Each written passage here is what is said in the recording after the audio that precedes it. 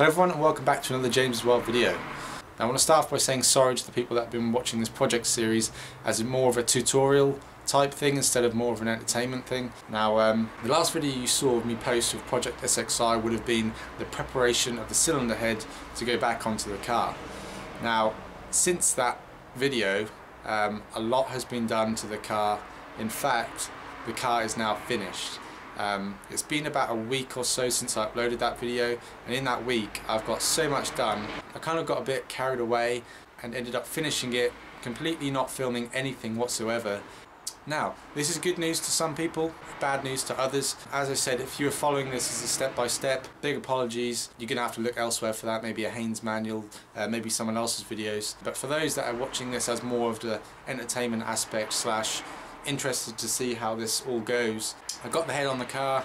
I then went ahead and ordered everything else that I needed, like the exhaust, loads of other bits and pieces like the airbox, service bits, spark plugs, all that sort of stuff. Got the car all together. It now runs sweet, which I will obviously show you in this video. Runs fine, drives fine, sounds fine, no leaks, no nothing. There's one issue that I had. Once the car was all back together, I filled the system with coolant and then it started overheating again. Now I started it, it ran for 10 minutes and then got so hot that I had to shut it off. Now did a bit of research into it, asked some people, didn't get many answers. Now me and my dad had a look at it as well. We spent a good few hours in the evening having a look, trying to figure out what different bits of the cooling system we could check, change, and all this stuff. We couldn't for the life of us figure out what could possibly be wrong. Now next day I came out, fresh mind in the morning, came out, completely disassembled the whole cooling system again, stripped it all down, couldn't see anything obvious. Water pump was working fine, all the passages and pipes were not blocked, heating matrix wasn't blocked, nothing was blocked at all. Now I put it all back together, put the water pump back on, made sure there was coolant in there, and then I thought back to an old video that I watched from Eric the car guy. Now every time he bleeds the coolant system on his cars, I've noticed that he holds the car at about 2,500 revs. Hadn't tried it up until now, thought I'd give it a go, why the heck not. Thought maybe it'd work. Poured coolant in, sat there with my foot on the accelerator pedal, held it at 3,000 revs, and all of a sudden I was watching the coolant reservoir to see if I could see any bubbles coming out, and all of a sudden this massive fountain just went, just completely splurged out. Obviously there was some trapped air in there, massive airlock somewhere in the system, and given that those extra revs seemed to help get rid of that. As soon as that happened, all of a sudden I noticed that heat started coming through the vents inside the car, all the pipes started getting hot, which they weren't before, they were cold. And the whole thing just started working, which was a miracle. So now the car runs fine, no mechanical issues whatsoever, no lights on the dash, no noises, no anything like that, which is awesome. I've got a couple of bits left to do. I've got a couple of cosmetic bits. I kind of want to give it a really good polish because there's some scratches and stuff. I've got a piece of trim on the passenger side that I want to get, but apart from that, Project SXI is pretty much done. I apologise once more that I didn't film more of the putting together process. I would have liked to, but having been held up by the cylinder head fiasco, taking it like 2.5 weeks to get to me, by the time I got it, I just kind of wanted to crack on and get it done. You guys that do work like this will probably understand what I mean. Bear in mind as well that this is my first ever project, so you know, I make mistakes, I learn from them, and I know next time to do things slightly differently. So what I'm going to do now is I'm going to let you hear the car. I'm going to start it up.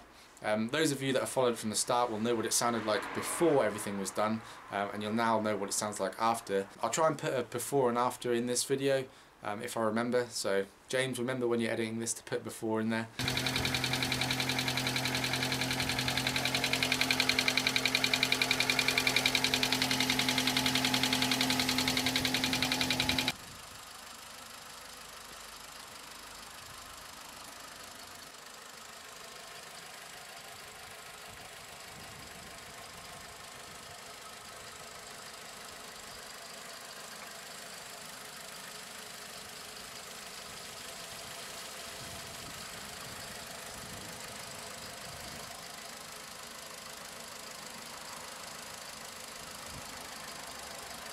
So there you go, as you can hear, it sounds so much better than it did when we first got the car. That ticking is completely gone now, which is awesome.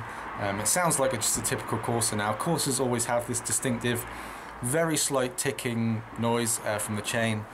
It's just one of those things, but it sounds so much better, sounds awesome.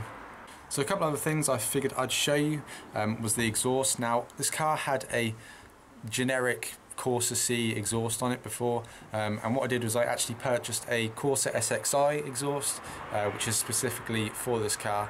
So I'll show you guys the difference between them. Now, I've got the old one on the floor right in front of me, so I'll show you that one first and I'll show you the one after. So this is the generic Vauxhall Corsa exhaust. You see the small little tip like so. That's the old one. This one was actually blowing as well, hence why I've changed it. So this is the new exhaust. As you can see, it looks a lot better from behind. It's got a nice chrome tip on it. I'll try and get a better. There you go. Looks so much better. It's a little bit more sporty looking. Definitely fits the car and looks really good. Other than that, there's not really a lot else to show you. Most of you that have a Corsa C will know what the engine bay looks like, so there's not really much point showing you that. Everything works fine. I'm really happy. Couple more bits to do which I may not film, but right now Project SXI is done. Make sure you don't unsubscribe though, because there's going to be another project coming up. So thank you all for watching. Make sure you like this video if you did enjoy it. Make sure you leave a comment. Again, my apologies for not filming as much as I would like to have done, but that's just the way the cookie crumbles. And I'll see you guys in my next video.